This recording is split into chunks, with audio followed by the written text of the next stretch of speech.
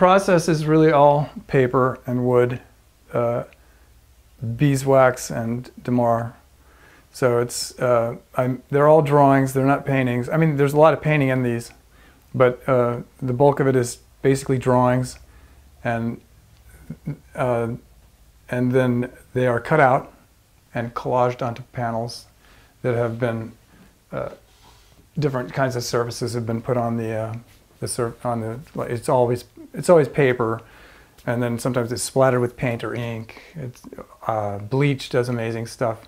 So I kind of just experiment with these surfaces, and that's the beauty of that process, I think, because I don't always have any concept of what the piece is going to be, but when I just start with making the ground, and the ground kind of oftentimes guides what the piece is going to become. The beauty of that is that it allows for another level of creative intervention, because then I got a bunch of little drawings that I can then assemble in different ways and see what goes with what, and the meaning can completely change. You know, I like the idea that there's the unpredictability of what the piece will be, because I can start throwing things even randomly down, and it will turn into something that I hadn't foreseen at all.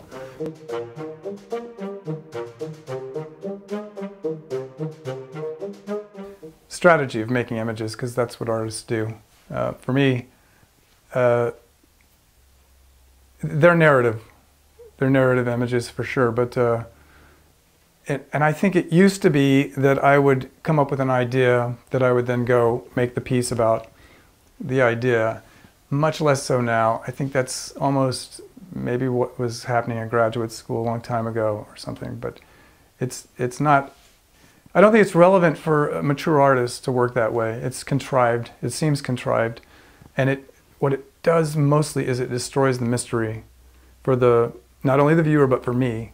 So if there's ambiguity in it, David Hockney used this wonderful term. He called it correct. Is it correct? And he's talking about visually. Is it visually correct? Well, that's the standard that I strive for now. But I don't let the narrative part drive everything. I let the visual correctness of it. If it's right, that's what I'm going for.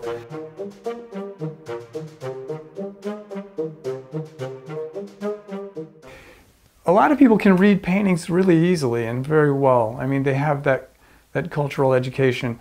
And other people have none of it. They just don't. And so I think that somebody that spends any time with one of these images would pretty easily come up with or get pretty darn close to what it was I was thinking about. But I don't want to make illustrations for a magazine. You know, I want to keep it ambiguous and to some degree. Most people would look at my work and say that I relinquish control. Never, because it's pretty tight. I mean, it's pretty, you know, the process is the thing that, the drawing elements, the components are tightly rendered, I think, because that's what I like. I mean, there's a ton of draftsmanship in it. That's what I like. So I'm not going to stop doing that. It's the process that I've concocted that allows me to loosen things up somewhat by adding different elements, you know, the grounds and the splattering paint, and, you know, using matchbooks for her shirt, or, you know, cutting a hole in the panel and putting a toy parachute man that I had as a kid inside a window so it becomes a reliquary or something. You know, if you have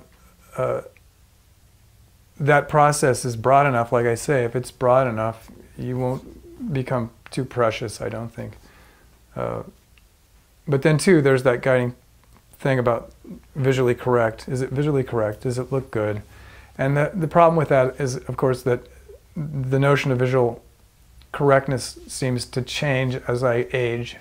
So I look at pieces that I made in, you know, 2015, and I think, oh God, you know, I got to get rid of this. You know, I got to get rid of it somehow. Give it away or grind it down or whatever. So, I mean, they were satisfying visually at the times they're made, but yeah, it seems to change over time.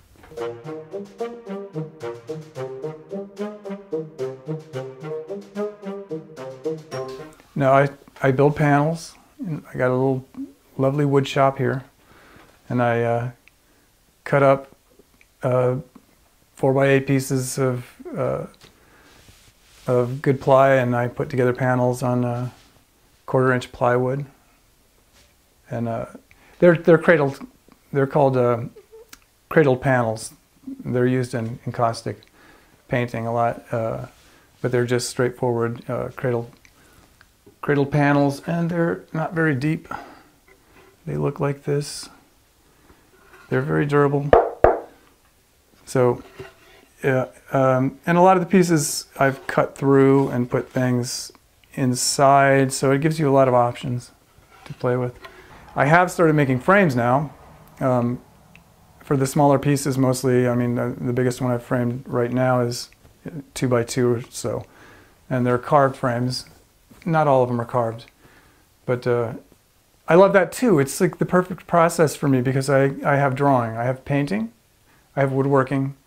And it starts with woodworking, it ends with woodworking. I have a bunch of ink, paint, pencils, and everything in between. So it's a nice way of working, I think, for me. I mean,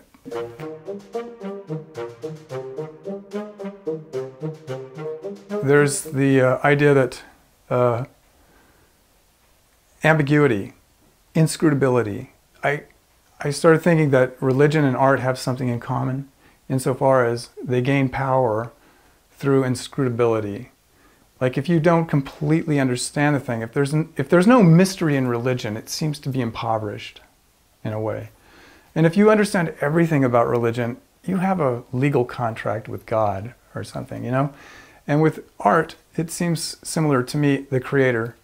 If I don't fully understand everything about the pieces that I'm making, I will continue to come back over and over and be interested.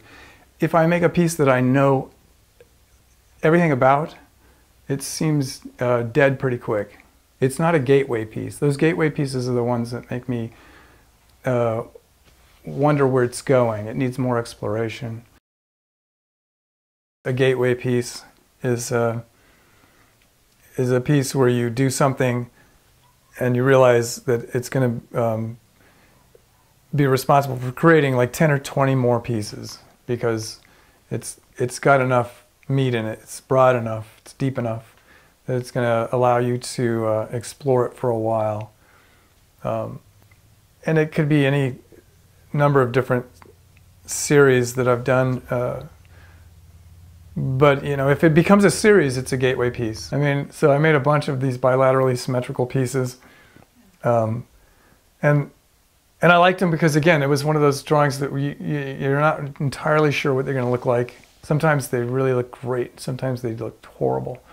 But, you know, you just take a page and divide it in half, and you draw your image on this side, and then you put a piece of tracing paper on the line, tape it down, trace over, flip it, trace it over your lines, and it copies your lines exactly. Of course, all that's done on the computer now.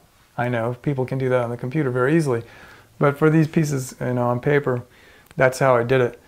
And yeah, I loved them. I loved them. It was that was a gateway kind of trip because I made a bunch of them.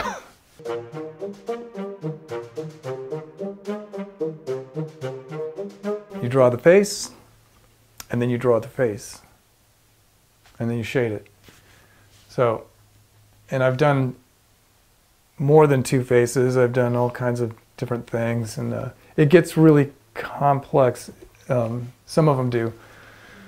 One of my favorite pieces in the house, and I think it's like it's cool when you have the quintessential piece from a series, and you can actually say, that's the one, that's the one.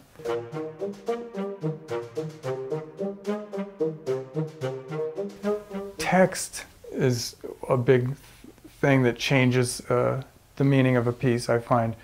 Because, I mean, when people go to a museum and they look at an Anselm Kiefer painting that's the size of a wall, and the first thing they do is they walk over to the little label on the wall to see what the title is, right? Lilith, ash flower, whatever it is, and then the conversation begins to fire, I think, in their heads. But I just put text on the pieces oftentimes, and I find that is so powerful. It'll completely change the meaning. So yeah, the painting kind of guides me, and I guide the painting. It's something of a trade-off. Living the life I live, it's good. It's such a good life because I'm steeped in it all day long. I'm talking to kids about art. I'm making art with them. On the weekends, I'm building frames or whatever I'm doing, building panels. So it's all a continuum.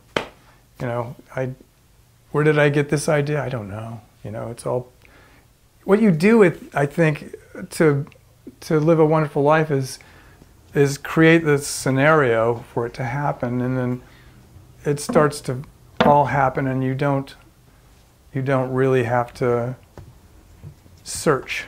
You're not constantly searching for inspiration or something. If you're living the right life, it seems like it's given to you.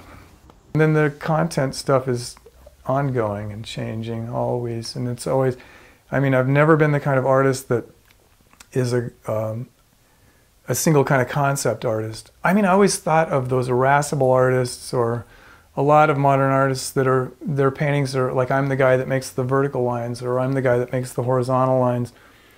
What a dreadful prison to be in, you know, where you're making a ton of money. That's the good part, but you're going to have to do that for the rest of your life, and that seems horrible to me. So this is the antidote to that. This is like, well, if I get tired of doing watercolors, I'll just switch over and make prints for a while, and if that isn't working, then I'll make drawings for a while, and then I'll switch to paintings. So it's all represented, and yeah, it's a good process. I like it.